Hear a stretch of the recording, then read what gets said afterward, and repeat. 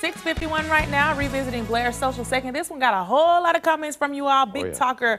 We've been telling you that marijuana is legal in the state of Missouri now. We asked if you believe legal marijuana will encourage more people to use it who didn't use it before, right? So hundreds of comments came in. We heard from a few of you. First up, Kayla Beasley. Good morning to you, Kayla. Thanks for chatting with us. She said the only deterrent for some people is that they might get in trouble for doing it. So absolutely, at least some people will try it for the first time, purely because it is legal now. And I was reporting when it became legal in Illinois, and we saw some long lines of people out there ready to buy it legally for the first time. Cynthia Holiday, good morning to you. Thanks for chatting with us. She said, I have many friends and family who are learning that the effects of it are better from a medical standpoint versus what we have been taught about opioids. A lot of people making that comparison between alcohol use, opioid use being legal for a long time now, and marijuana, they feel like it's not as harmful as those things. We heard from Valerie. Good morning to you, Valerie. She said, perhaps with legalization, there will be a lot less people in jail